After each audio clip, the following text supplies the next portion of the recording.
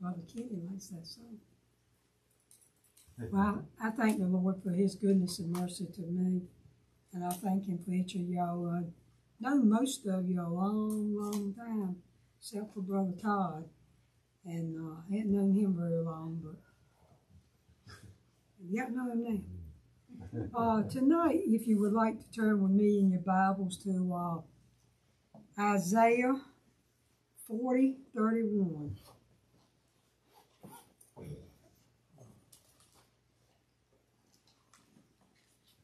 But they that wait upon the Lord shall renew their strength.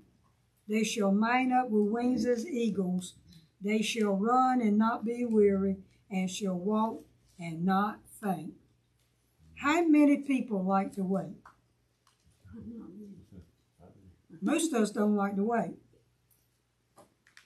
And I know a lot of times if we go into the grocery store, we may spend an hour in there shopping, but when we get to the checkout, what do we want to do? Shortest line. Get out quick. We want to get out quick. This is the longest line, and you get in the shortest one, and that's the longest one. A lot of times, it'll turn out somebody had to have some cigarettes, or they had to have some change, or something to come up with a check, something they're trying to check out. They got to go all the way to the back of the store and check it out, bring it back. You go, I picked the wrong line. I should have took the longest one. But that's the way it is. And we in a world today where we don't want to wait. You get to a stoplight. And seems like that one, when I come off of Foreman Bundy Road, I hardly ever hit green. Most of the time, it's red, or it will turn red before I get there, or it's green, and it'll change before I get there. But most of the time, I have to wait. And I'm sitting there wanting it to hurry up because I want to get there and go on. And the same thing is we're out on the road and we're driving, and somebody passes us, and they get to the light, and you're right on behind them. They can't wait. We're in a world where we want everything microwavable. We want it fast. Stick it in there 2 or 3 minutes. But it don't always work that way. And sometimes we have to wait on God. And it sometimes is hard. Have you ever prayed for something? You didn't get it today. You didn't get it tomorrow. You didn't get it next year. And it can be years sometimes before you get the answer that you've been waiting for. Sometimes God says yes. Sometimes he says no. And sometimes he says what? Wait. And that's the hard part. You'd rather hear the yes or the no than that word wait, because you know it's going to be a while. But in here it talks about they that wait. That means God's children, if we will wait upon the Lord. Okay, and who is he? Now some people, they look to Muhammad, and some people look to this one, that one, Buddha, and whoever. But who are we talking about? God Jehovah, the maker of this world. We shall wait upon the Lord. You know, you can try to get people sometimes to do things that you know you're supposed to be waiting for God to move to get it done. But we want to hurry up and get it done. So then it says, but they that wait upon the Lord shall what? Renew their strength. What happens when your strength gets renewed? You get revived. You ever been outside cutting grass and you got thirsty and you went and get that cool drink of water? You ever happened to you, Brother Todd?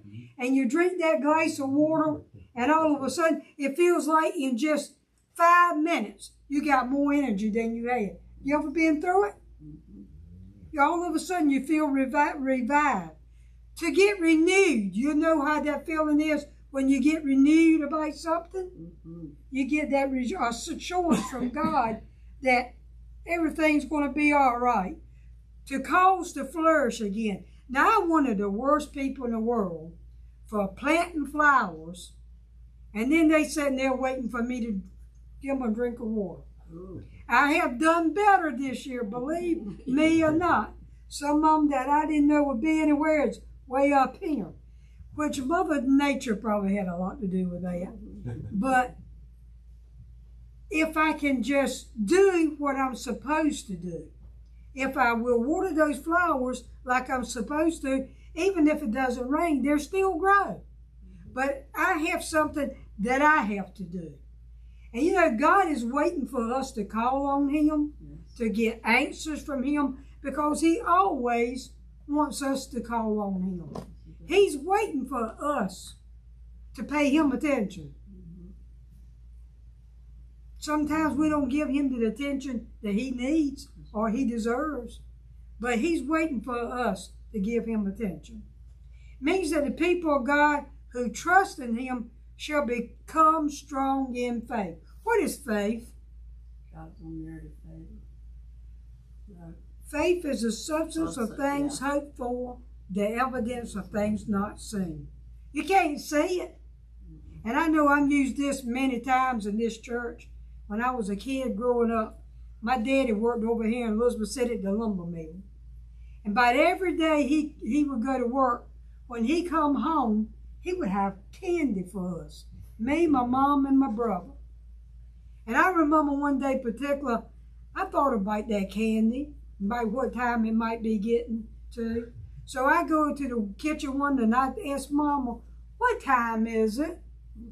I wasn't ignorant. I knew my daddy would soon be home, Lord willing. And then I might go back again and ask Mama, what time is it?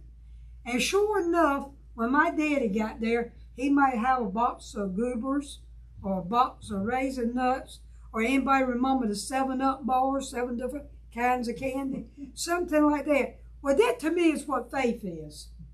You're waiting for something to happen. You don't see it, but you got an expectation that's going to happen. Well, that is the way it is with God. We know we need something, and sometimes it's want something, but it's needs that we really need to carry to Him. And then expect that answer. Go looking for it, just like I did for my daddy to come home and bring that candy. When you pray, trust God to bring the answer. And I guarantee you, if you pray and you wait and trust Him, He'll bring the answer. It might not be the answer you want, but He'll bring the answer. Because you know, sometimes the things that we want is not always the things we need. It's not always the things that are good for us. But God knows what's good for us. So, when we trust God, we're able to overcome the obstacles that come against us in our life. Now, Brother Kevin, he said something about lunches.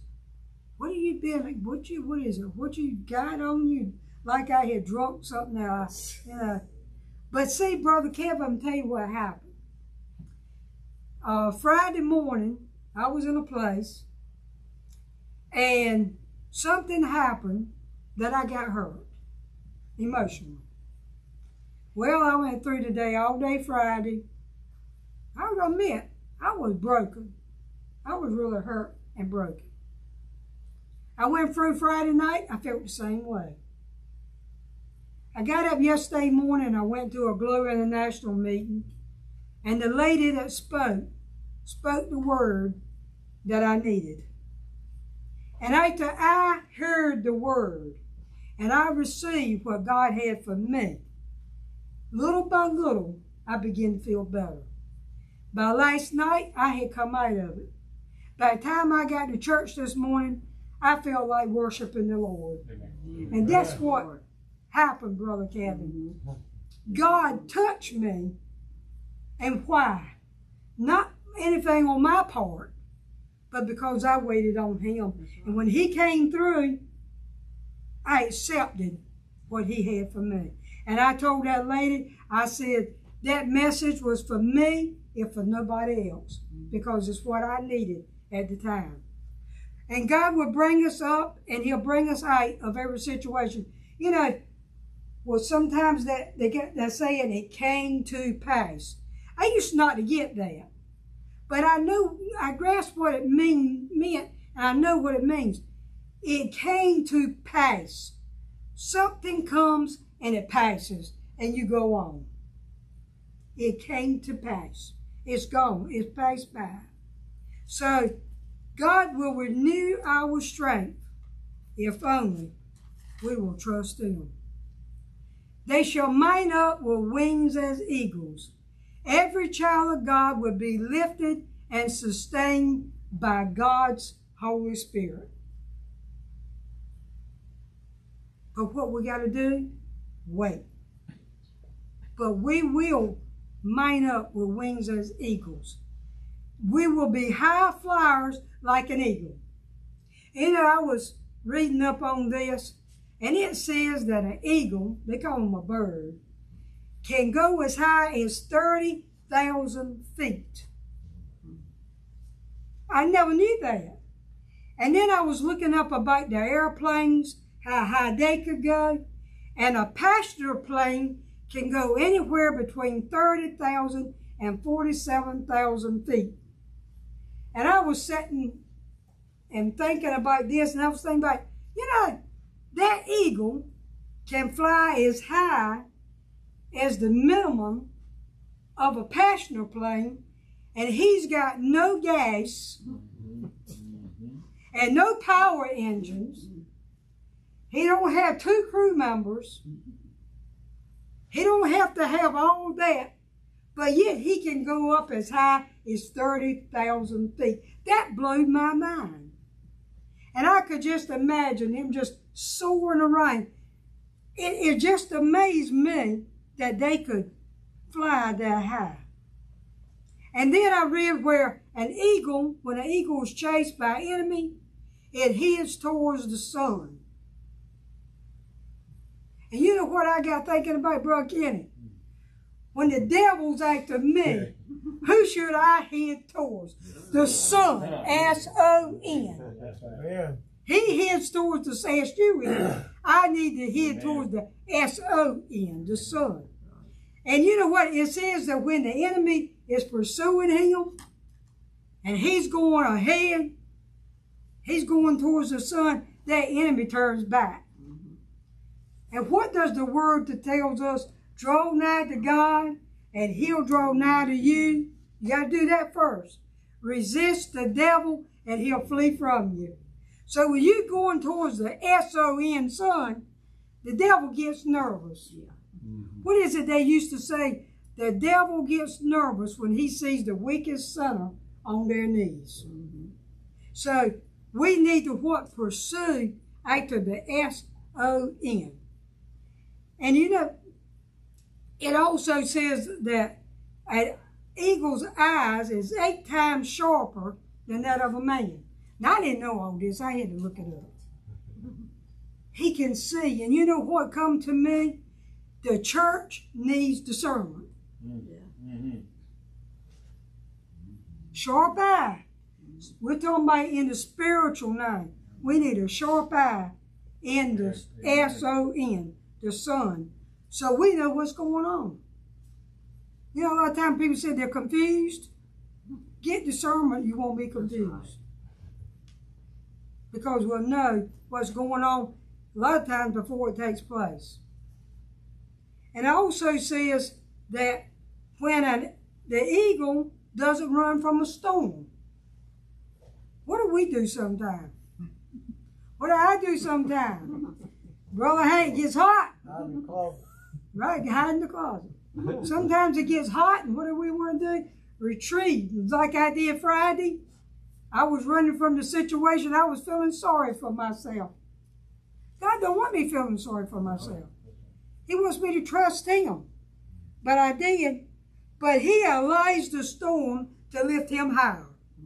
So what does that tell me? When the storms in life comes to me, I'm not supposed to run from them.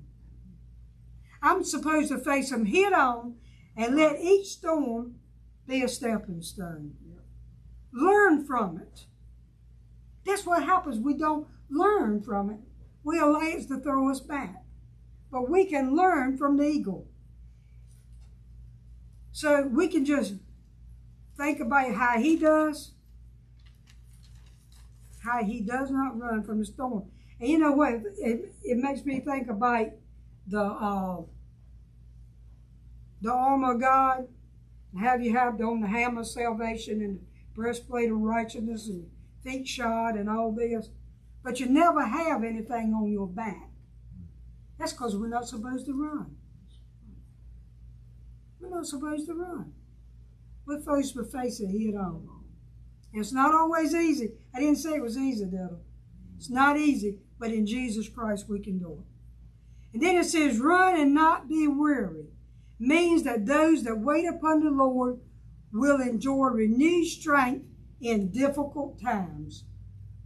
You had a loved one that passed away? I did. My mom. My dad passed, my brothers passed, my nephews passed. But when my mom passed, it knocked my steps out from under me. That was a hard blow.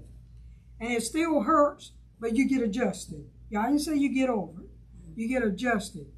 But when I look to God, he renews my strength. He knows what our needs are. He knows it so we can run and not be weary. You know, the word teaches us that we're in a race. We're in a race. So we can run and not be weary. And then we can what? Walk and not faint. The promise of supernatural strength to God's people whenever required, no matter what we might be passing through. We must be reminded of God's promises to us. He is a covenant-keeping God. What he's promised he will do, he will do. You know, I remember when I first got saved, I want to tell you a story about the eagles and the eaglets. When I first got saved, I don't know how to explain it, but you just feel like you're in love with everybody and everybody loves you. And you ride on that cloud for a while, and then all of a sudden you wake up, you know.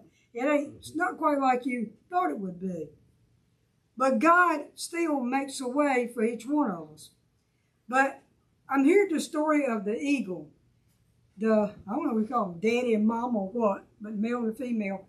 They both gathers the sticks to build a nest. And I was studying up on this. Some of these nests can get as big as 9 feet big. 12 feet, or it's 12 feet, I think, in diameter, and 9 feet deep. That's deep. But you know, they say that both the male and the female gathers the branches and all to build these nests, the twigs. But the mother does more to get it situated. And they put a little soft stuff in there like seaweed and grass and different little soft stuff to build it up for these little eggs and then babies. And you know, that reminds me of when you first get saved. Everything for a moment feels kind of soft and comfy, you know. And then, as time goes on, they decide that it's time to get them out of the nest. And when I was thinking about this, I thought about the first time my mama couldn't rock me no more.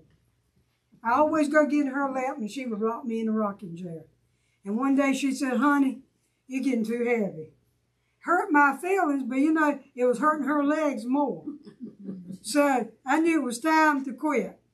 But I got adjusted. Well, when it comes time for these little eaglets, to get out of the nest, the mama start pulling that fuzzy stuff out. And it begins to prickle, you know. You know what I mean? And in the spiritual, when you get over that soft time, things begin to prickle. And they begin to hurt. And you have to start learning more what? The Word. You have to start praying more. At first, you might not pray as much. Then you learn that you need to pray more. And then she'll pull out more until it really gets bad. And it's coming time where they have got to get out of the nest. So you know what that mama eagle does? She pushes them out. She pushes them out. And they begin to flutter a little bit. And I don't know how many times she does this. But if she sees they're not going to make it, she flies under and picks them up. And that's the way it is with God. When we start and we begin to fall, He just flies right under us and picks us up. He's a good God. All the time. He's good to me, to you. And then she'll try again. And if it don't quite make it, she'll fly under there and she'll pick it up. Fly it around on her back. Carry it back to the nest. But one day, something happens. She gets him out there, or her, whichever, and she pushes him out, and she carries him out there, and he begins to flutter real good. And she says, now he's on his own. Now she's on her own. And they begin to fly, and one day, they begin to soar that 30,000 feet. And that's the way it is in our life. Sometimes it's hard. And we just fickle, and He has to pick us up and carry us. But then we get to that place one day when we can fly on our own again.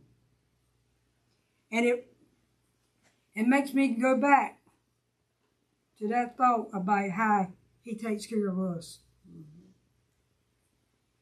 He watches after us. He cares about us. And then I wrote down it said 9 things about the eagle.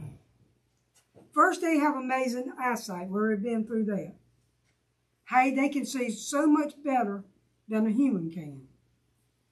They mate for life. How about that one? They don't, they mate for life. They build enormous nests. Some of them 12 feet in diameter and 9 feet deep. They don't have to eat every day. I haven't learned that yet.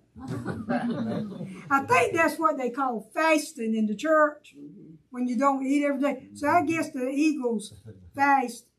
I'm not good at fasting. But they don't need to eat every day. They're mostly feathers. That surprised me.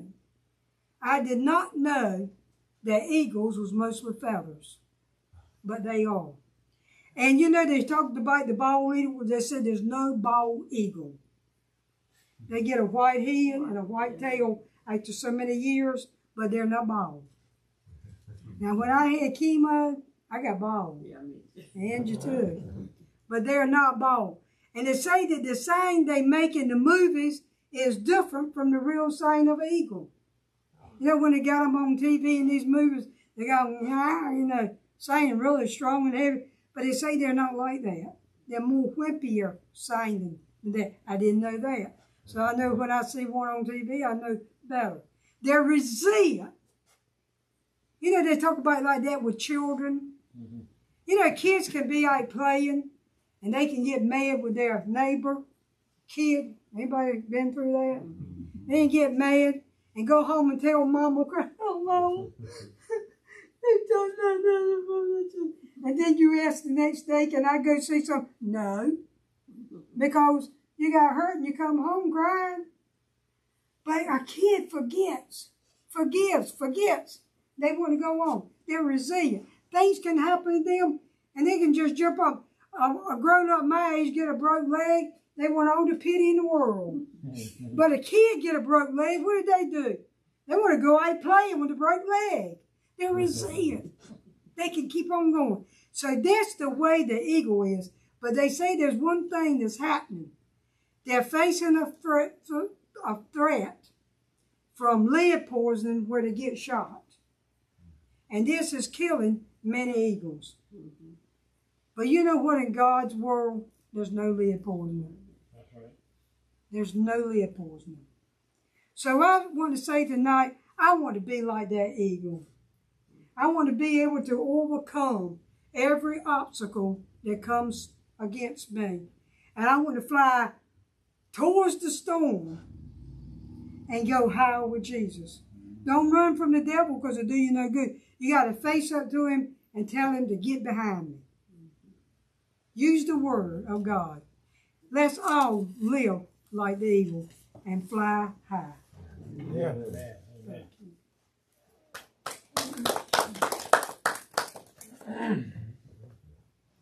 Thank you, Sister Terry. And that, you're so right because, yeah, I am. I've been mumbling around for the last 2 or 3 weeks. We all do it. But yes, ma'am, you're so right, and we appreciate that word. We really do. And we need to take heed to that. That's right. We need to charge on, not turn around and ask, what can I do for you, devil? Can you leave me alone or whatever? Tell him to leave you alone and charge on to the Son. S-O-N. S-O-N. All right. On that note, then we'll close out with prayer tonight. Brother Hank, close it out. Father, we thank you for this opportunity to come into your house tonight, Lord, for the word that we heard from Sister Terry, Lord. Lord, we're just so grateful for all that you've done for us today, Lord. Lord, we just ask that you bless this message to our hearts, to our minds, Lord, and we'll retain it in our heart, Lord, and use it at the time that you need us to use it, Lord, the way you would have us to do it. Lord, we just thank you for this week. Lord, we just thank you for the week that's coming. Lord, we just thank you, Lord, for all that you've done for us, Lord. Lord, we just ask that you be with us now as we go through the next few days, Lord. We get back in here Wednesday, Lord, and keep us all safe, Lord. Keep us in your hand of protection, Lord. Guide us and direct us in all our decisions, Lord. And we give you all the praise, the glory, and the honor. Your precious name we pray. Amen. Amen. Thank you. Y'all have a good evening and drive safe.